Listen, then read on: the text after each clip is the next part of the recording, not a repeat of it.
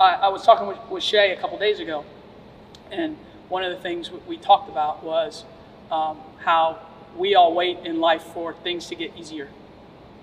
Think in your own life if you've waited for something to get easier. Oh, I just got to get through this and then it'll be easy.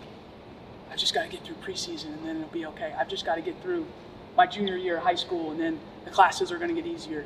Or I've just got to get to my spring of my senior year of college and it's going to be easier. It's what we do. We wait for stuff to get easier. It will never get easier. What happens is you handle hard better. That's what happens. Most people think that it's going to get easier. Life is going to get easier. Basketball is going to get easier. School's going to get easier. It never gets easier. What happens is you become someone that handles hard stuff better.